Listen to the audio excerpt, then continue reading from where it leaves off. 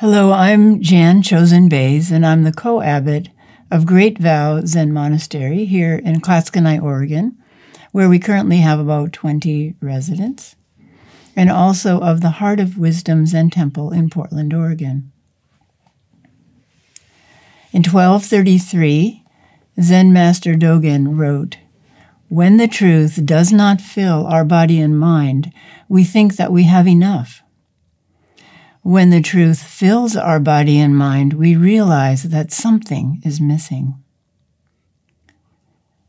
So 800 years ago, Dogen Zenji said, "We think that we have enough." And now, how much more do we have? We can travel by air any place in the world. We can eat any kind of food. We have clothes filling our closets. We have cars and drones and bicycles and electric scooters. We have computers, we have Facebook friends, we have endless video games and thousands of movies that we can watch online. We have so much, but we are still not settled, not content, not completely at peace in our heart-mind. Dogen Zenji wrote, "From a boat on the ocean where no land is in sight, we see only a circle, and no other aspects are apparent. When we're completely absorbed in the circle that has me at the center, and my life as the circle of our awareness and importance, we think that we have enough. And yet, despite all of our attempts to keep ourselves entertained and busy, there is a dissatisfaction that nags at us and keeps us looking for what is missing." Dogen Zenji said, "When the truth fills our body and mind, we realize that something is missing." That's exactly when we begin our spiritual journey.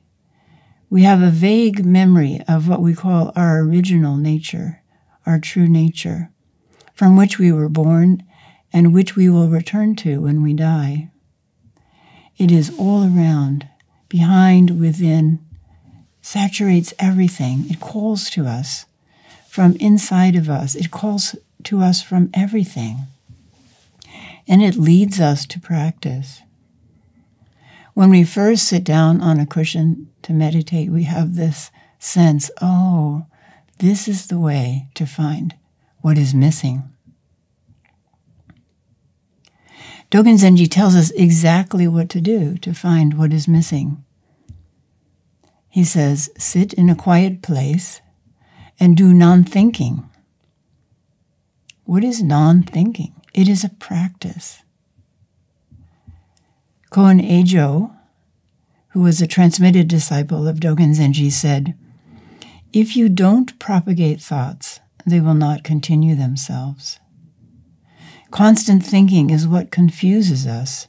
It is what hides what we are looking for. It actually hides what is already here and what we already are." Dogen Zenji said, this is one of my favorite things, that he said, "A deluded person and an enlightened person at the same time use one boat, and neither is obstructed."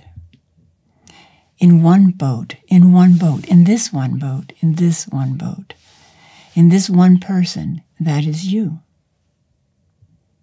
If you sit still and shift away from the thinking function of the mind to wide open awareness, to shikantaza, you will find what is missing. Actually, you will find what has never been missing. Peace and contentment and a simple happiness are right here, right now, always. Just sit and let go of the tangled stream of thoughts that hides us from us, that hides what we are looking for from us. As Dogen Zenji promises, then the treasure house will open of itself, and it will be yours to share and use at will. Thank you.